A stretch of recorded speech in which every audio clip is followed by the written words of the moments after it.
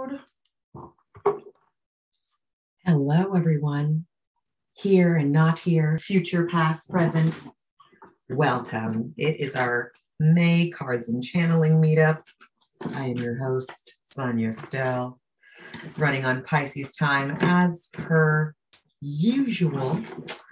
And about to read the next month for filth. With any luck?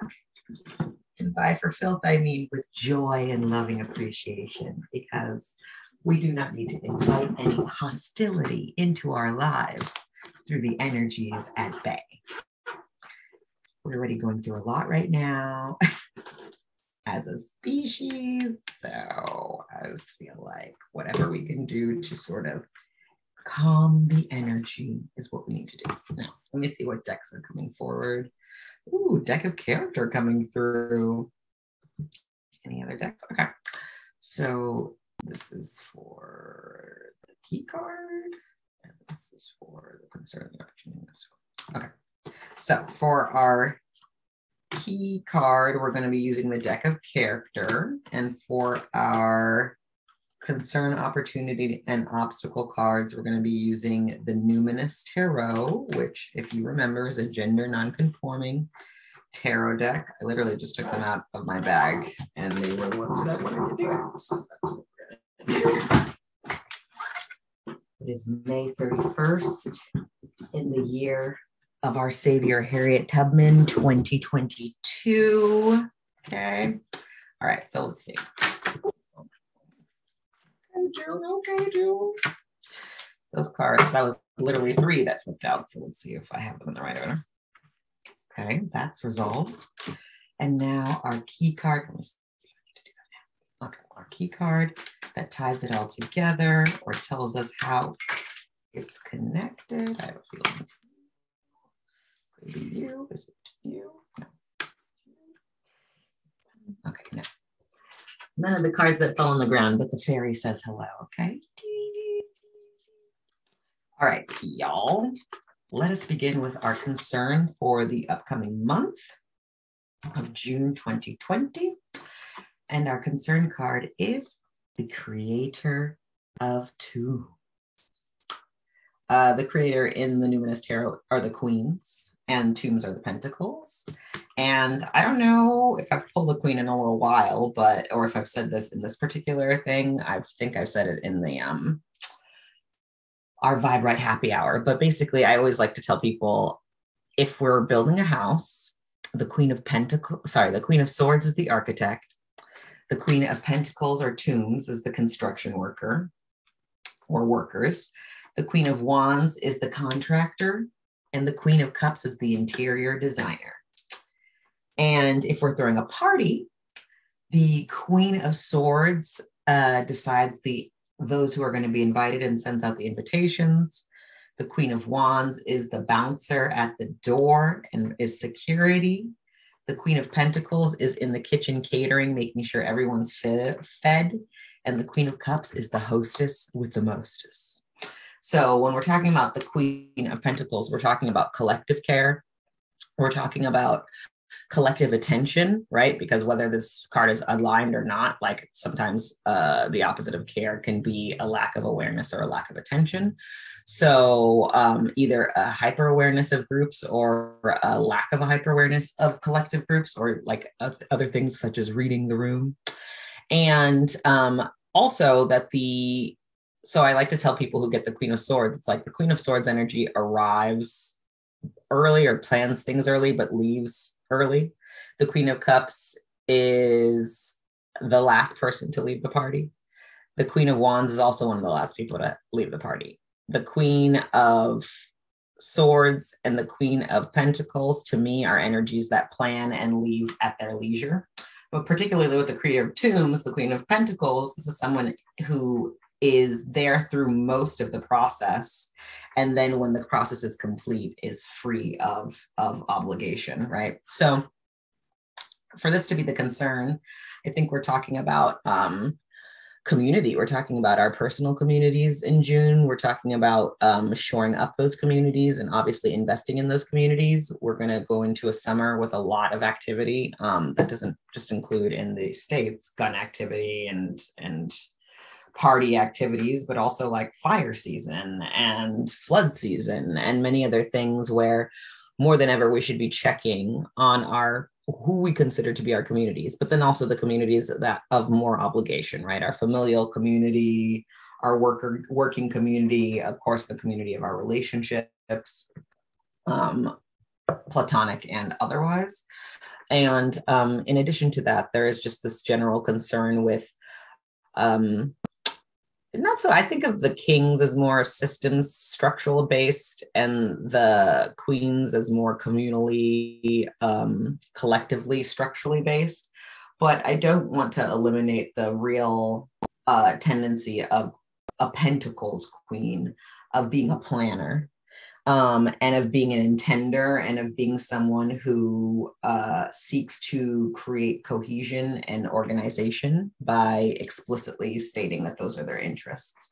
So with the Queen of Pentacles here for June, it's like, you know, make it known to those people who you care for, to those communities who you care for, what you want from them, what you would like them to hold you accountable for, the kind of community that you want to create with them, the kind of time you would like to spend with them, because no days are promised. And while we're here incarnate, we have to be very intentional about our incarnate experience and those who are here with us while they're here with us, as there's no particular guarantee that any of us get more than the time that is in front of or between our temples, I should say. I was going to say in front of our eyes, but let's say between our temples. So if the Creator of Tombs, again, Queen of Penties, is our concern card with butterflies in there, so we know we're going through a bit of a transition, a bit of a metamorphosis, and also like a taking flight, right? Like all this time we spent incubating and sort of spending inside and cohering and recohering and getting our lives together and sort of organizing how we're going to go forward in whatever ways that we can manage to do that, considering where we live and our obligations and the circumstances.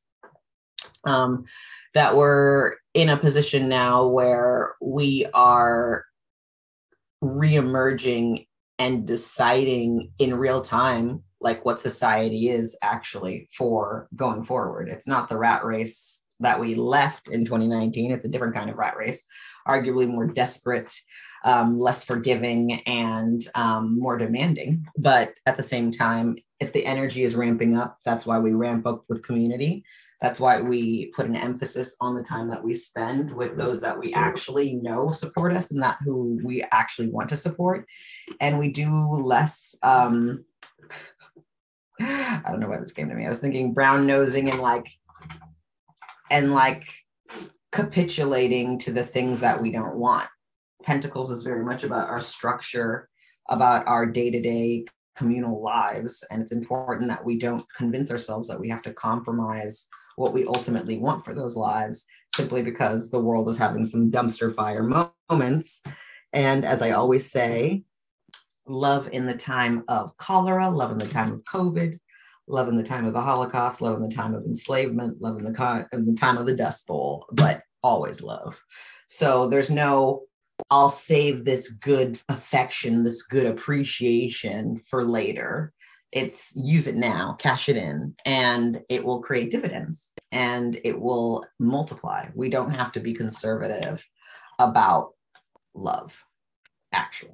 And I think, in fact, being conservative about love is how humanity has arrived in this bunk ass motherfucking little juncture of bullshit after bullshit. And also just thinking about all these shooters, like genuinely people who are psychotically disconnected from their communities, from their sense of love, from their sense of purpose. These are people who are like I used to say this a lot more and I haven't said it recently, but like humanity is only as good as its worst person.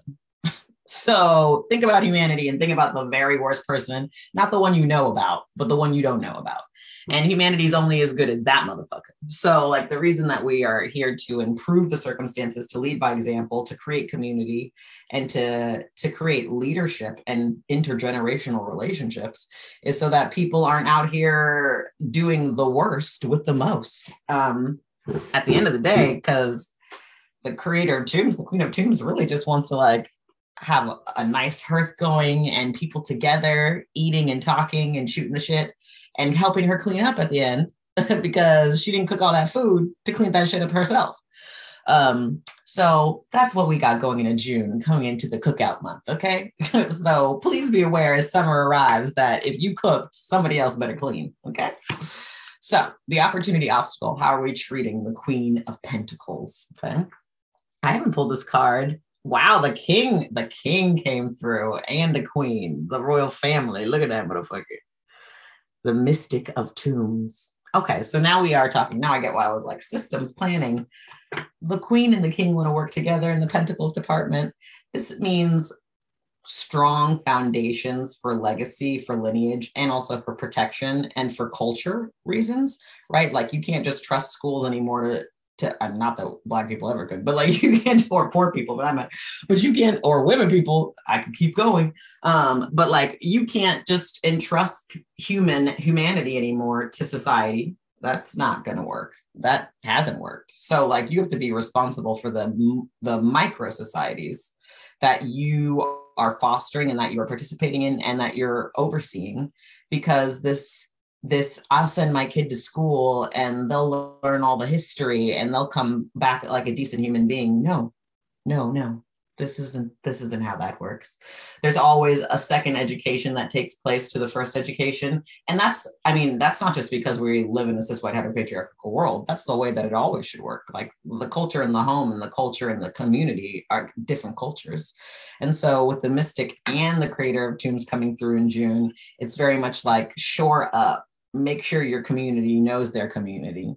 Make sure those people who you want around are aware of that and that they're not investing their lives in the societal community that actually has no safeguards for them by itself. We all have to participate in the big show, but like every department that's making that show possible behind the scenes, you need to make sure your department is solid, because when they start making these cuts, these cuts from character, these cuts from humanity, you're not going to want to be in that Seven of Swords situation. And, you know, I don't hate the Seven of Swords. I think of it not as betrayal. I think of it as when you recognize that what you thought you knew isn't what it is. And the betrayal is like, damn, I didn't even know what I thought I knew. And so there's this feeling of self-betrayal, which is like, how could I get caught out there? Or how did I let myself slip again? Or how did they let them fool me? And it's because that version of you just didn't know. Like what we know, we don't question, right? We're not sitting here being like, breathe in, breathe out, walk left, right, raise your arm. No, you you can do that if you can do those things. And so you just do them.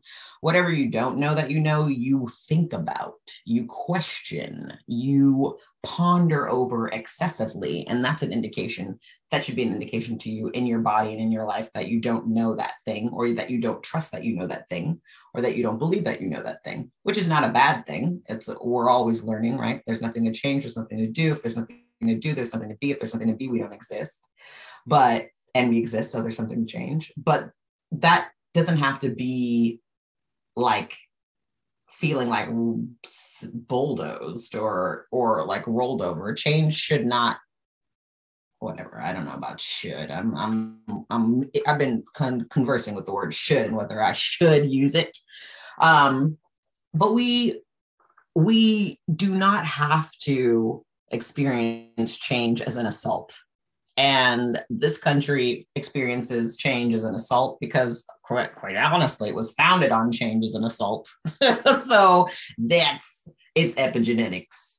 And what's actually also interesting about the two regents of the Pentacles coming out, I've been hearing from a lot of friends who have kids, young kids, and a lot of friends who are teachers.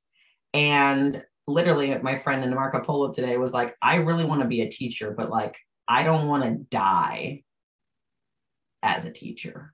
Like if I'm out in the streets grocery shopping and some shit goes down, that's one thing. But like, I don't want to go to work preparing myself for death. And I love teaching, but is it bad that I don't want to teach in a country where I can be shot in my workplace? And I was like, no, it's not bad. And these are all the changes that are going to be taking place, right? Less people being like, I'm not going to be laying my neck on the gallows. So y'all better homeschool or figure out some other shit or talk to the NRA, motherfucker, because it's not going to be me. And so I know so many more families now that are like, do we want to live in the States? Do we want to stay? Is this where we want to raise kids? Is this where we want to have families? Is this where we want to have generational legacy? Is this where we want to bury people? And because, of course, where you bury your dead is where you're supposed to at least be able to visit. And people are just feeling less and less at home in the hostility of the circumstances. Now, of course, white cis heteropatriarchy is worldwide. And from my years living in Europe, I can tell you that I was there in 2008. I was there till 2009, and I was there 2013 and 2015. And even then, people would be like, race is like that American thing y'all talk about. And I was like, those motherfuckers came from here. So I don't really, do you think you shipped off all the racists? Do you think all the racists went on the Mayflower? Motherfucker? No. So it's a different kind of prejudice. But what's different about living in a place like Europe, or even certain places in the Caribbean, certain places in Africa, certain places in Europe and Asia, is that there's an idea of like quality of life. They have a baseline for that, where they're like, oh, everyone should have a meal. Everyone should have a roof over their head. So even if they're like, fuck you, I don't like your race, but you can eat. Like they draw the line at a certain amount of humanity that in our late stage capitalist culture, we just don't have, because we come from such a place of desperation and survival and greed that people can't even see past their noses out here polluting everything and everyone as if there's not a future to that circumstance. So with this being the opportunity obstacle, it's like you are in the power to organize your personal ecosystem socially. You have the power to organize your micro societies. And it's more and more important to make sure that those micro systems are secure, so that when you send your people off into the world, that they have like a protocol, and they have a way of knowing, and they also have a way of checking themselves, as opposed to just assuming the school taught me this, so it's right. The government taught me this, so it's right. This parent said this, so it's right. Like they have multiple people influencing them. And instead of being in what one of my now deceased old mentors used to call,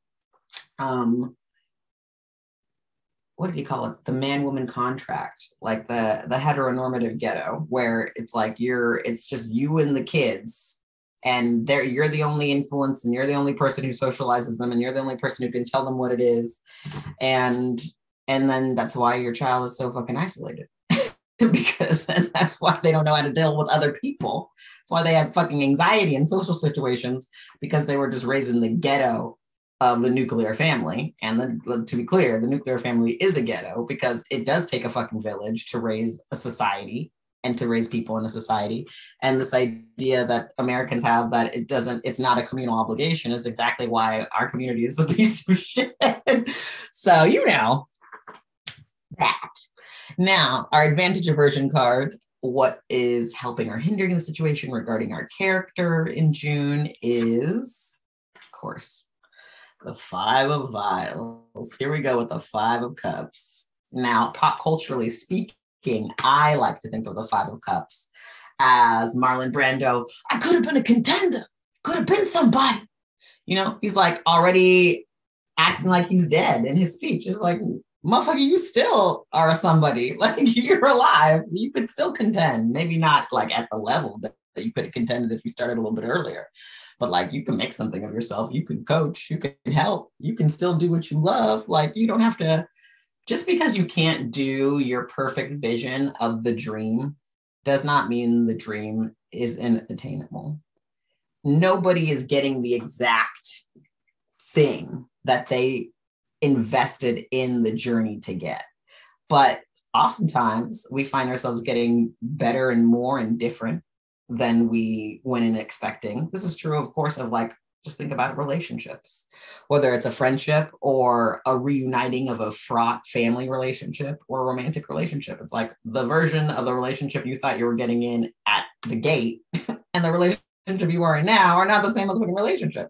But if you're still in the relationship, ideally, it has improved or proven itself in ways beyond your reckoning and your imagination, and supported you in ways that you didn't even know at the outset that you would need support in.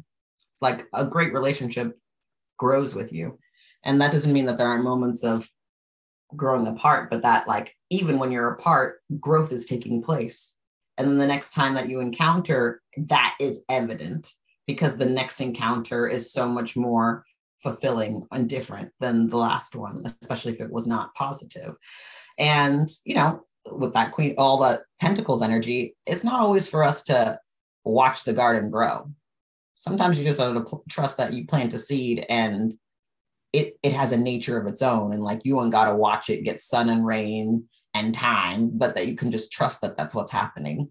And I think with the 5 of Vials, there's a very inherent lack of trust. And there's I mean, to be honest, it's like a very nihilistic card where, because we go from the 4 where it's like water, you know, for instance, the pop culture reference I have for the 4 of Cups is Little Mermaid, but daddy, I love him. You know, it's like, I want what I want and it's behind, or it's here in my front of my face and nothing in the future. If it doesn't include this is what I want. And then from the 4, when it was just spilt water, bitch was just crying over spilt water. Then you get to the 5 and you're like, why is there blood in these cups? In my deck, there's blood in the cup in the 5, in the herbal tarot. So by the time you get to the 5, it's like, wow, this water turned to blood. And meaning like you invested true aspects of your nature and your character in this belief. It wasn't just, you weren't just in your feelings for a minute, like you invested in your feelings and you created a world of your feelings, and that's where you live now. And though, even though there's worlds around you, you don't see them because there's blood in your eyes, and all you can attest to is what you don't have. And that's scarcity culture. That's survival culture. All I can attest to is what I don't have. Meanwhile, if you can appreciate what you have, then you can appreciate more than what you have. If you can't appreciate what you have, how are you going to appreciate more than what you have? So it's this practice of, and this is why I really think this regent of Pentacles comes through, because it's like, please invest in the things that you really give a fuck about. Like, please remind yourself why you're in the body and why you are putting up with this human fuckery and why you are here. And do that by surrounding yourself and with the communities that love you and that you love and that help you grow, even if they frustrate you, et cetera, et cetera. And then everything else that we have to deal with, you know, taxes, whatever, 9 to 5s, all those other things will be so much easier to bear, because when you're punishing yourself or limiting yourself or negating yourself of your own accord, that's going to have infinitely more damage than anybody else doing it to you, because it takes anybody else affecting harm upon you, you have to agree with internally for you to get the effect that they want you to get, right? You have to be like, yeah, I am a piece of shit. I do deserve this. This is terrible. So you have to use every opportunity that you're actually free and liberated to make your own choices to do that in the direction of your joy, so that all the moments that we're all in this nihilistic Machiavellian society not allowed to do that are balanced by how we spend our personal time. But if you're spending your personal time just furthering the negation of the obligation that is the general society, then you're just going to feel like a cog in the wheel. And you're not going to feel empowered, which is all about the 5 of Cups. There's a lack of empowerment in this. And here we see in this card, this person is crying because they was trying to do a spell and, you know, their cat came across the table and like, fuck that shit up. There's actually no cat in this video. I'm just incriminating them.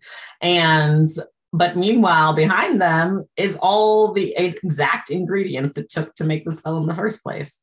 So it's very much giving, If at first you don't succeed, dust yourself off and try again. Word to Aaliyah. And it's also very much giving. If at first you don't succeed, redefine success, motherfucker. Because the second, third, fifth, 15th time that you did it might have been the time that you needed to do it, as opposed to the first time. So success can come on the 15th. It doesn't just come on the 1st. Word to June 1st, which is tomorrow. Now, our key card is from the deck of character, as stated. It is a character.